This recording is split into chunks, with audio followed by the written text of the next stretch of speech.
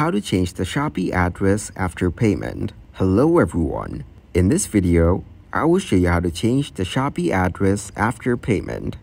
Open your web browser and type in shopee.com in the search bar. Once you're on the Shopee website, look for the option that says View My Shopping Cart and click on it. After clicking on View My Shopping Cart, you will see a page with all the items you added to your cart. Check the boxes next to the products you want to purchase. Locate the Checkout button on the page and click on it. On the Checkout page, enter your full name and phone number. Select your province, city, district, and postal code from the provided options. Enter your street number in the designated field. Select the label as either home or work for the delivery address.